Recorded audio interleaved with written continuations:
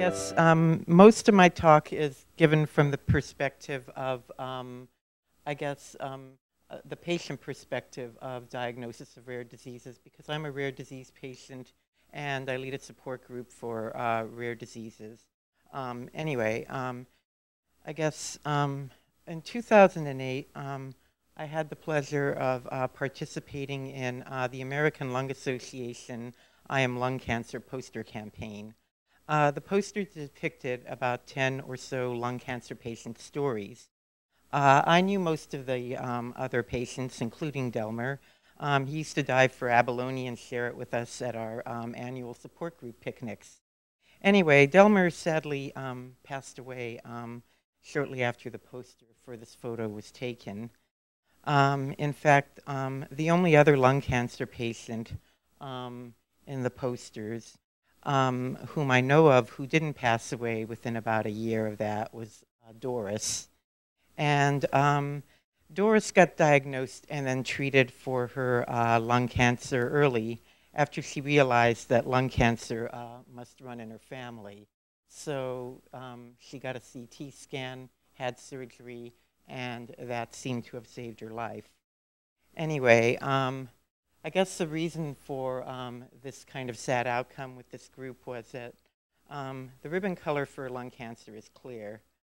Because symptoms of lung cancer often don't appear until it's too late. Anyway, I guess I also survived, and my story is that I aimed for an academic career as a research scientist, and actually I was hoping to work on finding new ways of developing treatments for disease, among other things. I worked hard, I applied myself, I graduated from MIT, got a doctorate in chemistry from an Ivy League school, and last worked as a postdoc here. My dream was cut short after I became disabled with the symptoms of lung carcinoid cancer. That's a rare and relatively slow-growing neuroendocrine lung cancer. I had symptoms like repeated bronchitis and pneumonia and facial flushing for at least 15 years before diagnosis. I developed fatigue such that I could no longer work years before I was diagnosed.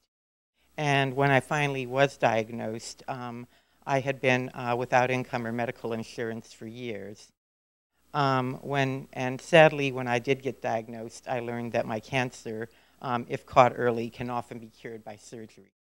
So this gave me a great interest in the earlier diagnosis of disease, of rare disease especially. Anyway, not only is it that I sort of like live a life in poverty, but also I've been told that some centers bill for the shots that I get every 2 weeks at about $40,000 for shots. So I get shots that are about $40,000 a shot. He pays that much for them, but you know, I get, so that's like $160,000 a month. Anyway, the aim of reducing the human and economic burden of delayed diagnosis forms the basis of a lot of awareness efforts for specific diseases from specific groups, and that's kind of understandable. A prime objective of such efforts is to educate physicians about the specific diseases. However, when I really think about it, it is a problem that every doctor doesn't have the details about every rare disease in his head. And is it even reasonable to expect that that can happen? There are said to be about 8,000 rare diseases, each case of which can also have different manifestations, and that can also make diagnosis problematic. So I don't think that it's reasonable for us to expect that every doctor is going to have knowledge of every rare disease in his head. In my case, actually, I didn't even really feel upset with my doctors so much that they didn't know about my rare disease and what to look for to find it, as I was upset with at the moments that they stopped looking or stopped listening. And I've heard this in other patient stories too. Anyway, the ribbon color for neuroendocrine cancers is zebra. And I guess the zebra is a symbol for a lot of rare diseases. It comes from an expression that's taught in medical school. When one hears hoofbeats, think horses, zebras. The doctor sometimes stops looking, stops after going through the horses, and I think that causes a lot of the problem in, you know, in failure to diagnose rare disease earlier. And they stop at the common diseases, and then they don't look any further for the zebras. And the doctors can even dismiss the patient's concerns after the common diseases are eliminated. And this sort of thing and more can that can go wrong by various paths, can lead to delayed or misdiagnoses, and also damage the doctor-patient relationship. So what can the patient do, and what can the doctor do to help overcome this and try to get to the earlier diagnosis of rare or not so rare diseases? Well, one thing that I think is really important is there is a lot of talk about empowering the patient these days. And there's even talk about eliminating the word patient in favor of something else. At one center, I've already seen that they've replaced the word with consumer. I think that that puts like too much emphasis on the dollar sign. And I guess in these arguments, some people argue that the patient should not be patient, but proactive in seeking care as a basis for this kind of thinking. And so they say the word patient really just is not appropriate. I really disagree. It's like the word patient doesn't really mean patient. It's my understanding that it comes from a Latin word that means to suffer. And I think that there's much power in the suffering of the patient. I think that it can inspire or motivate those who have compassion to want to help and continue to look for answers.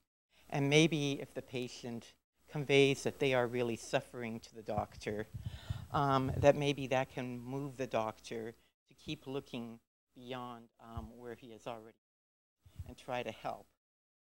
An example of this, I guess, was after my lungs. I mean, diagnosis in a lot of states. You've had your cancer cut out. It's sort of like you go through a re-diagnosis period to look for return. And I had the symptoms of its return. But an oncologist I saw shortly after that kind of threw me off. And he said that a paper I showed him about P53 was a bad paper in a bad journal with not enough data points. And I pointed out to him, hey, it's a rare cancer.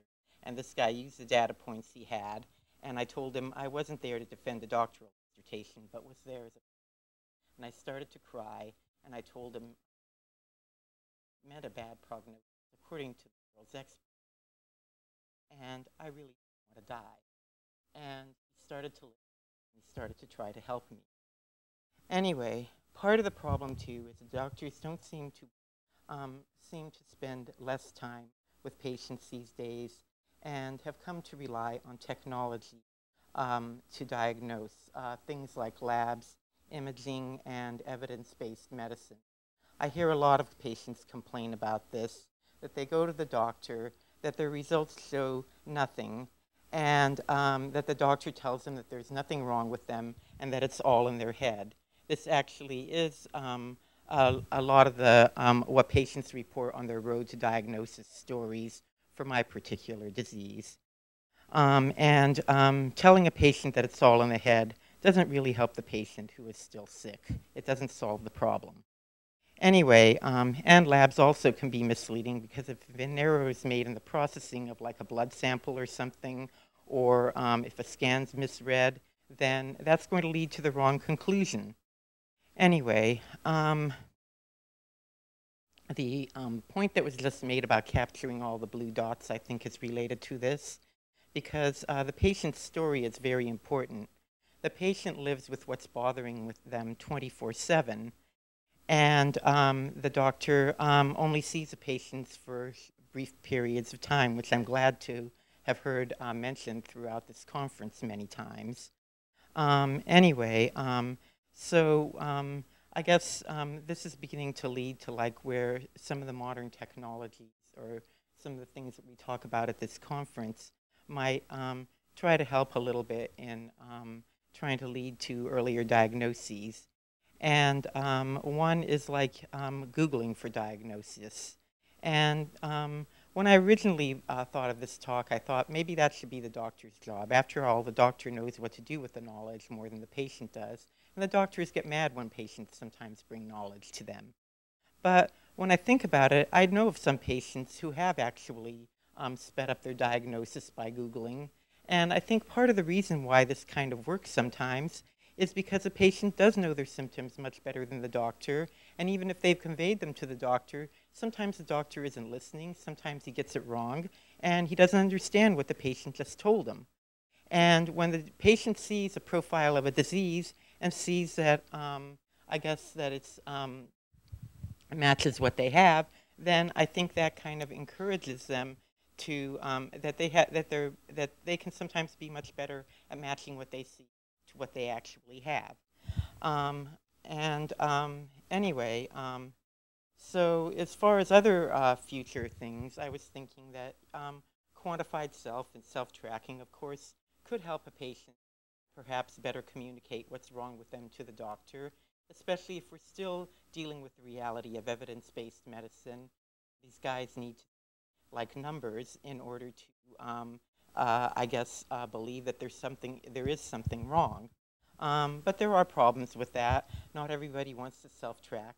And sometimes patients really are too sick to, I think, be that organized to do this for like long periods of time or even at all.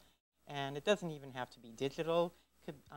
We had like one patient in our support group who was a former nurse, and she kept a running journal of every medical visit, every symptom, everything that she ever did without interruption. She had a record of that, and she could go back to that, and if a doctor had a bad memory or so there was some problem, she could go back to that, and it really helped her in her medical care. Anyway, another thing is like the whole thing of like doctors keeping all this data in their head. That's like impossible for them to know all these rare diseases. But maybe it's possible to have like a database where a lot of this stuff is collected and where there are, rare diseases and their characteristics that doctors can refer to, not to like make a diagnosis, but maybe to come up with ideas of like what they might look for next, like a greater list of possibilities.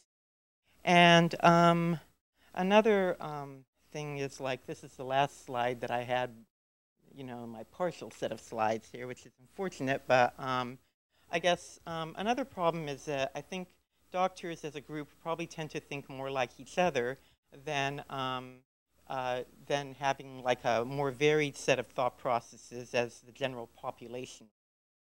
And as one of my friends who's a psychologist said, she said that it's been proven that you get better results when people try to like solve a puzzle or make a decision when a bunch of people with a lot of different types of thought processes get together and try to solve the problem, instead of people who all have just like one kind of thought process. And what seems to have like sprung out of this is new startup, CrowdMed, and I had the pleasure of communicating with Jared Heyman, the founder of this, because originally I was going to put a panel together for this talk. Anyway, he founded this company. He had a sister who had gone to a number of doctors over a course of 3 years and was very sick and didn't get a diagnosis. And what he did was he used the power of crowds. Basically, what he has is a bunch of people who are MDs, not medical doctors, but medical detectives, try to solve diagnostic problems and basically come to a conclusion. Sister was the first test case, and apparently it was successful.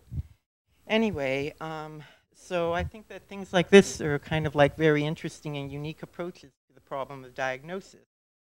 And sort of finally, there is DNA. I guess, using things like 23andMe and Nomi and things like this, DNA sequencing and phenotyping, might eventually, and maybe combining this with, I guess, maybe forming relationships with patient communities um, to sort of like crowdsource, I guess, data from patients and everything, and help medical communities define what they need to know about diseases to identify them, not just DNA, but like even other characteristics and symptoms. To help identify diseases might be kind of useful. And this was already kind of done in with blood cancers, myeloproliferative disorders a few years ago. The patient community got together with the researchers, and they identified the JAX2 gene, and that helped to, I guess, develop not only help in the diagnosis of the diseases, but also in developing targeted therapies for them. And finally, I guess, I ge- oh well, it seems to me that diagnosis is still an art, and that a lot of the traditional things that doctors used to do, I think I probably like examine patients and listen to their stories and stuff, and that those things are still important, and that technology isn't the answer to everything, but that maybe it